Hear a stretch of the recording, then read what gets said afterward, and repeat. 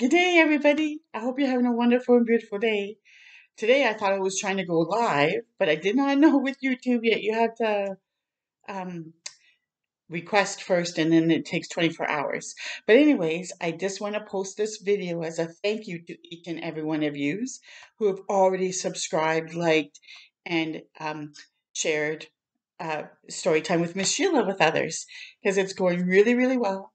Today, October 4th, 2023, hits the 10-month mark that I have been um, recording stories, children's stories, not just in my home, but venturing out and around Ottawa and any place that I go, because it's cool to be able to read these incredible stories and share them with you all.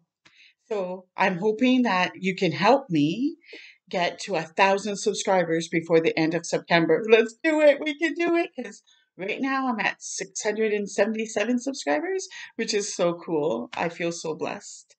And the second thing I want to share with you is the other day on August 1st, I shared a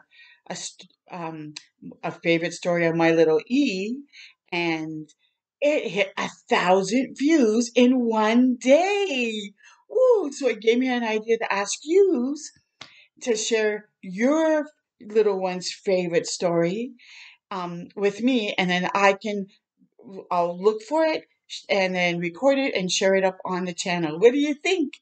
So you can email me your story at storytimewithmisssheila@gmail.com if you would like to have your little one's favorite story read by me. And hopefully maybe I can find an incredible place to go with that book.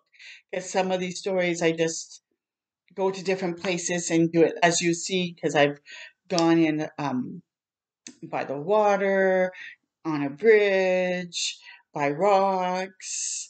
I even went into an ice cream shop, in a cemetery to read some of the stories because of the sculptures that were pretty, or just out on the street. So let me know. And I hope you have a wonderful, beautiful day.